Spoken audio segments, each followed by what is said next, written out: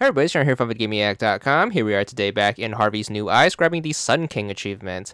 This one's going to be done during the third nightmare sequence. This is when you try to drink the alcohol and then have to go back into the nightmare world. It's going to be a Wild West interpretation of the location from Chapter 2. So what you want to do is you want to leave the saloon and then you want to head behind the cow and the wagon right here. You should be in the canyon area. There's going to be a sundial right here. This achievement is to flip this sundial a total of 25 times. So just keep hitting A to watch the sun ping pong back and forth. Should take about 40 seconds or so to get to the required amount, but once you do, you should get the achievement. 30 gamer score, and that's all there is to it.